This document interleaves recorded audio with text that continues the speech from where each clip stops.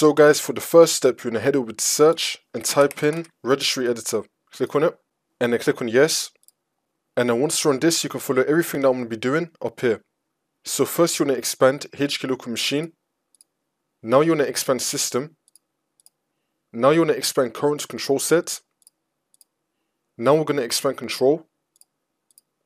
Now you want to find power. We're going to scroll down till we find power. Here it is. You want to click on power. And now this will appear on the right side. Again, you can follow everything that I did up here. And now once you're on this, I want to make this a bit bigger. You now want to find energy estimation enabled. Here it is. Double click on this. You want to make the value data 0. And then click on OK. So make sure that you have energy estimation enabled on the value of 0. By the way, just so you know, if your laptop is connected to a charger, it's not going to be showing you the estimated time. So that could be a reason why you can't see it right now. But anyways, you want to find something here in this list called energy estimation disabled. If you don't see it, then we're going to create it. So you want to right click on the white space and then click on new and then click on dword 32-bit value.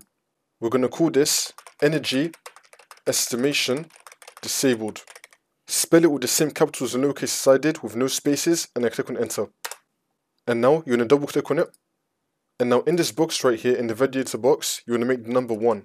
So make sure that in this box right here, you have the number 1 and then click on OK.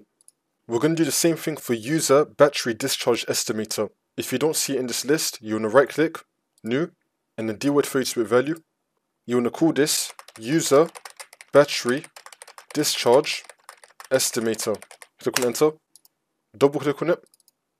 Now in this box right here, you want to make it number 1, so value data 1, and then click on OK.